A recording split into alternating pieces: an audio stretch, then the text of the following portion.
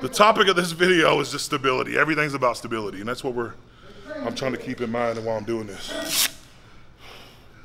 But his energy is unmatched. I gotta have energy like that. I mean, like seriously, that's that type of energy in the gym. That's what turns boys into men right there. I'm telling you.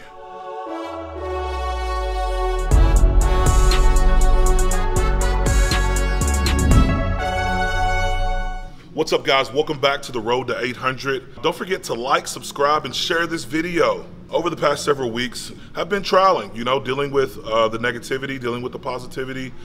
As far as, I don't want to be that guy that pats myself on the back for something that I didn't succeed in. So right now we're back to the drawing board. Chicago was a great experience over the past several weeks. I learned a lot about myself and about training, the things that I can do and the things that I can't do. And one being is adding in extra travel and just going, and not being consistent and frequent in training. So that's something that we're changing on this block. Also, another thing that we're changing is we're gonna switch from bands to more chain work. The bands allowed the bar path to be too strict.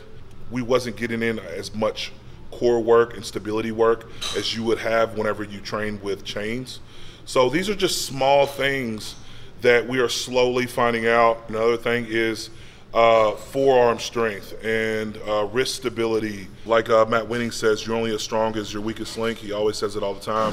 So it just makes me think that I need to make sure that I'm dotting my I's and crossing my T's. I know a lot of you guys say it wasn't a letdown, but for me it was a letdown. And I'm coming back and I'm gonna hit it hard. The next time I hit the platform, I'm going to lift 800 pounds. There's no ifs, ands, or buts about it. So again, tune in.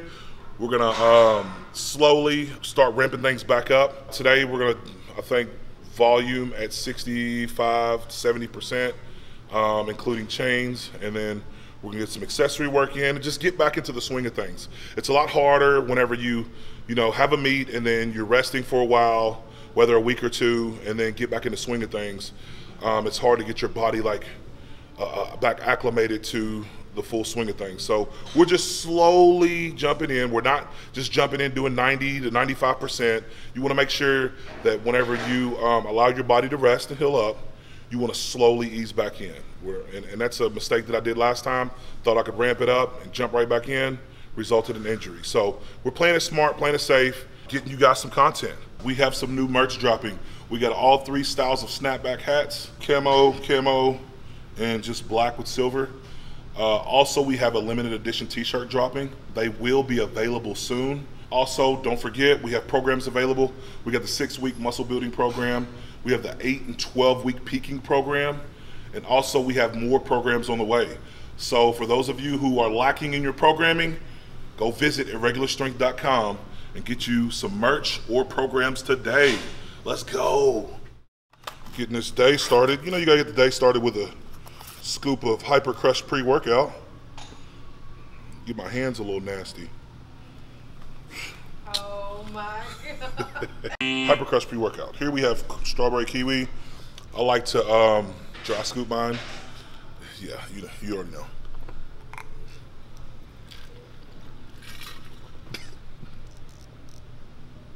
It'll definitely wake you up. Woo! So a couple questions that I've been asked are like, so how do you find it in yourself to keep going on? To keep pushing yourself, especially after you trained for something and you didn't get it. And I think everybody in position of power or people that are at the top of a sport or the game, whatever you want to call it, at some point has rethought, is this worth it? You know what I mean? Is this worth putting your family through this, putting yourself through this as far as your health? I don't like walking around at 450 pounds. I just don't. Really, you're like a ticking time bomb.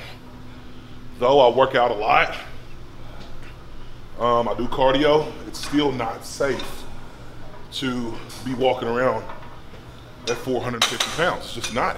Dealing with all this and putting your body through it, and of course this is how I make a living to provide for my family, I can't lie. I've had some thoughts of like, is this all worth, again, putting myself through this, putting my family through this? Man, one of the biggest upsets that I've had lately was, looking over, after I missed that lift, looking over and seeing my kids in tears because they're sad because they seen their dad fail at something. And it's very rare where they see me miss, or fail, that's a rare thing. So they care so much about what I do because they see the grind every single day. They see when it's hard for me to get up out of bed, when I can barely move my arms. They see, all the extra stuff that I have to do as far as going from working out to getting kids to practice, at times making dinner. Not only dinner, but whether we help kids with their homework or yard work, whatever it is, stuff around the house, they see all that stuff, everything behind the scenes that most people don't even have a glimpse of what it takes to get to this level and deal with family and everything else that's involved. So, but then you wake up, like I've woke up multiple mornings this week, and I said it's game time.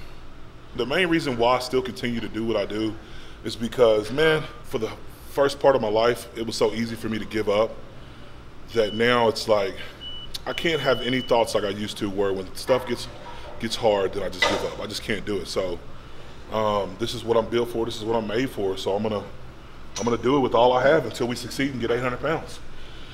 Then we're gonna move on to the next challenge, whatever that may be in life. We're doing some warm-ups. I got these somewhat from Matt Winning. He calls them winning warm-ups.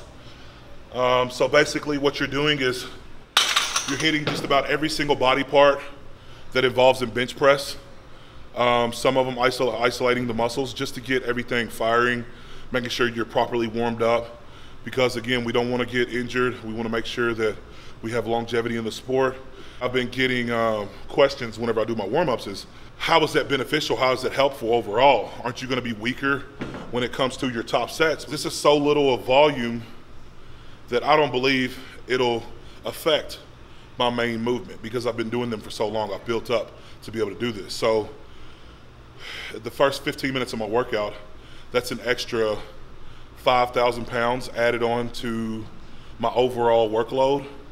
So ultimately, it's just a little semi-workout, but I feel like I've built my GPP up to be able to handle this and finish strong. So it's just about general physical preparedness as far as how you prepared your body. Have this, what people call a tank. And that's what I'm trying to get back to. There was one point where I was referred to as the tank, just solid, complete, and war ready. So I'm trying to get my mindset back to that.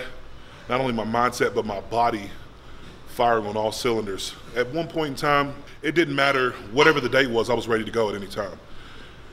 And that's what I need to get back to, is to be able to be ready to compete at any given time. Things are firing on all cylinders, and I'm thinking in my mind, we know, as in me and Josh know, that we're ready to go. So right now, we're just building a base, another base for everything, slowly ramping things back up. We're looking at about 6 to 7 weeks before we really get heavy. So again, we're gonna be doing some chain work and getting it in.